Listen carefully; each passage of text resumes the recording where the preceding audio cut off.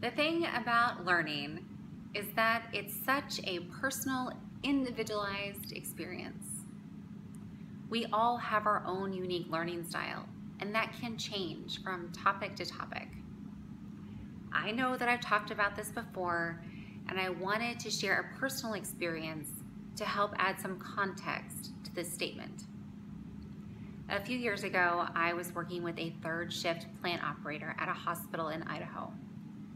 Because he was third shift, we met at 11 o'clock at night in a tiny little training room in one of their mechanical spaces.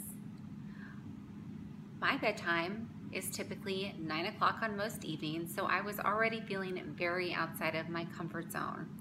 But I was determined to work with this guy and empower him to be the best at his job.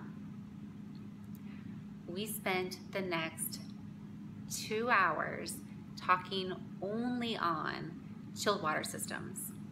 We covered everything from equipment to how the system components work together, the normal operating parameters, all of the fundamentals of chilled water systems.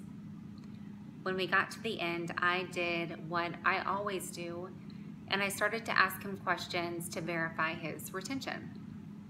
Now, mind you, I had already taught this class twice on that same day to the other 2 shifts, so this felt very routine for me. I started off with, explain to me how you calculate delta T.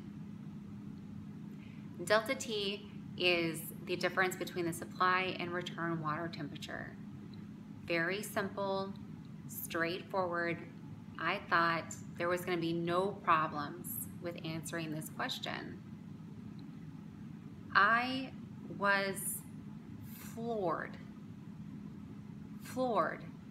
when he returned my question with a blank expression. He was searching for the answer. He wanted to find it, and it wasn't coming to him. I felt like a loser, failure, because I just spent all this time with him, and I hadn't moved the needle at all, it seemed. I wasn't empowering him. I was wasting his time. And that was such a gut-wrenching feeling. We worked through it. I mean, we powered through the material and we got where we needed to be. But that was the moment that changed my entire perspective on staff training.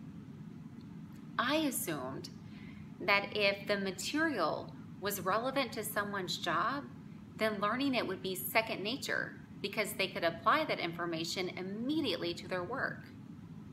But what I learned is that the delivery is every bit as important as the content.